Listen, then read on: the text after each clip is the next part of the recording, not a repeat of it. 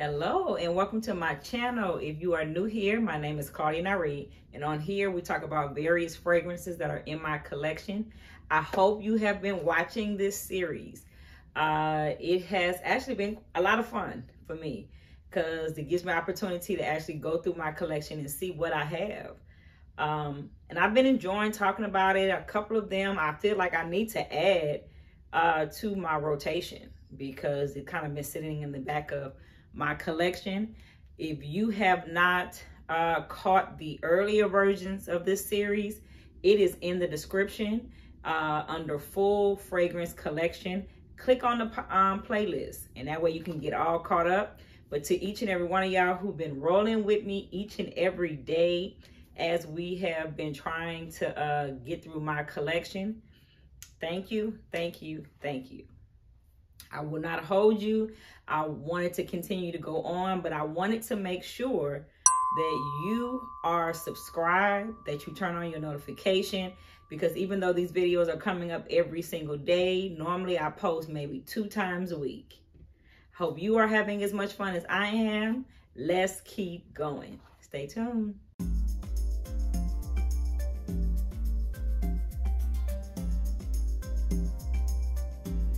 Let's talk about amber. Oh, I love amber. Amber is such a beautiful flavor. Not even flavor, I guess. It's really a scent. So let's just jump right in. I have Grand Soir.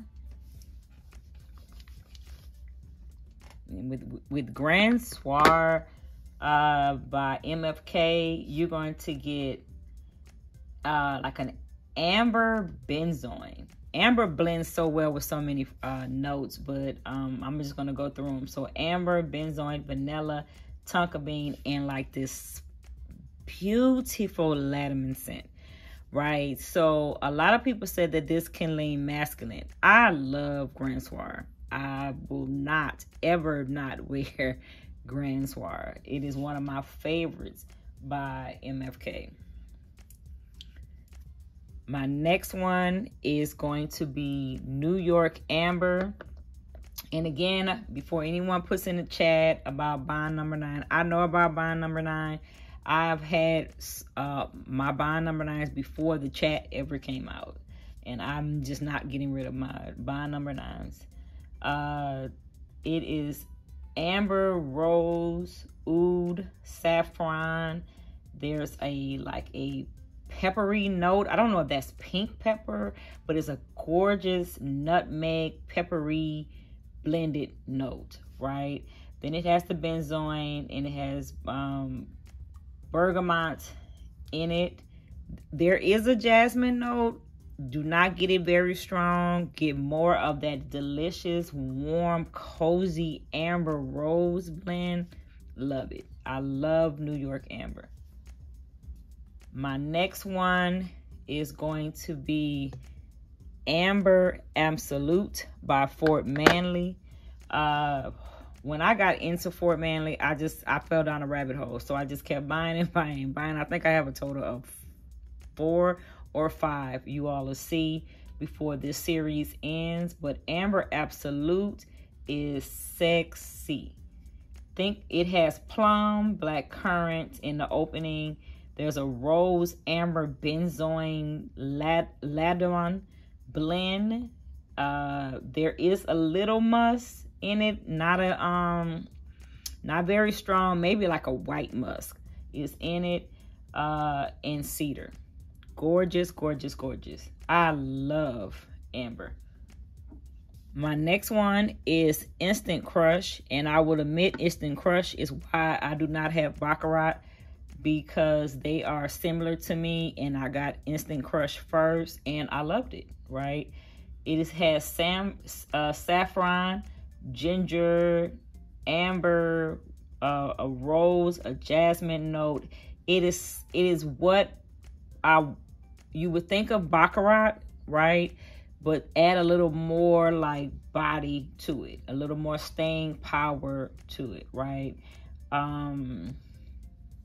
The ginger and the mandarin orange that's in it blends so well with that Moroccan rose and Egyptian jasmine. I love it. It makes it stand on its own. Okay, here is another one that is often said to have some similarities to Baccarat, and that is Sospirito Florentino by Tatiana Terenzi. But this is, to me, the Baccarat vibe on steroids. It is so much better. It's saffron, orange, jasmine, ambergris, ylang ylang, lily of the valley, magnolia. It's a leather base to it. So when I want to just be like pretty and command a rum, then I do Instant Crush. If I want to leave my scent when I leave out with the vibe of that ambery delicious, then I do that one. My next one is new to my collection, but it should have always been in my collection, and I am talking about La Capitale. La Capitale by George Off is amazing. Strawberry, caramel, peach, ladamum, leather, saffron, amber, and ginger in it. That bourbon vanilla is inviting. The benzoin, like amber, you'll find is either blended with saffron or blended with benzoin, and sometimes it's blended with both, right? And that's what this is. Gorgeous. I think everyone should at least try La Capitale once, even if you sample it and get a 2 ml and just wear it and see what everyone else who's in love with that fragrance feels, and I think you will buy it. My next one is, let me pull the camera up a little bit so y'all can see it. My next one here, let me put it closer, is Wardenson. This is another one by George Off. Initially, I think it started off by another line that was partnered with George Off, but then eventually they did come out with this fragrance on their own. This has a green opening, but luckily that green opening does not stay around for very long. It turns into this Bulgarian rose, saffron, ambery base with a touch of tobacco and some musk. That is what this fragrance is. It is so uniquely blended that I truly understand why George Off felt like they needed to have it under their name when they did the separation from the company that originally made this. Gorgeous, gorgeous fragrance. My next one is La Amberie das Marvelous. I truly can admit I don't wear this one enough. I should wear this far more. Hence why I'm enjoying doing this series, because I'm coming across fragrances that I really should wear more. This one is by Hermes, and it's amber, vanilla, ladamum, and patchouli. This is such a classy girl fragrance, such a beautiful fragrance. The bottle gives you what it is. It's very classy, very just like you feel like a very beautiful, classy, elegant woman when you wear this one. I so have to wear this more often. Most likely I probably will, if I go out before the end of this month, since it is my birthday month, I might pull this one out. I really should wear this one more often. My last one to round off my collection is Luba Prince.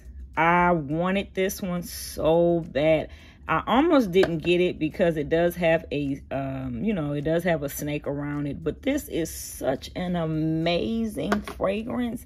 It's so sexy. I don't even care. I don't even care how it's packaged. And if the snake around the neck bothers me enough, I'll just take the top off of it. It did come with like a regular gold top. But I do like the Louboutin shoe for the head of the snake. It was very creative when they put this together. But this fragrance is, it's a note of amber. It's not exactly amber. I want to say the note is called citrus, not like a citrus fragrance, but a citrus fragrance, T-U-S, which is in the amber family. So that's why it's in my amber collection. Ladamine, sandalwood, and tonka bean. But you would say, well, those are simple notes, Claudia. There's no way that fragrance is that good. It is. Oh, Luba Prince is good. I don't even think I've had it longer than a few weeks. So I haven't got a good wear out of it. I keep wearing it in the house. I am going to eventually wear this out somewhere. Luba Prince is beautiful. And that here is all of my amber fragrances and what I have in my collection. All of these are bangers. Beautiful, beautiful fragrances. Any one of these, I believe that if you tried it, you would be in love. Hello, hello. Thank you for watching the video and staying tuned. If you are enjoying this series, put a star in the comments. Today we talked about, and I hope you really enjoyed it. I hope that it was interesting to you, that I told you of some fragrances that you could get into, that you could add to your collection. But I always want to know, what do you have that I need to get into? What do I need to start smelling? I have no problem with sampling or decanting or getting some new scents. So in the topic we talked about today, if you know of a fragrance I need to add, tell me about it. But on that note, I hope you have a wonderful night, and I'll see you in the next video.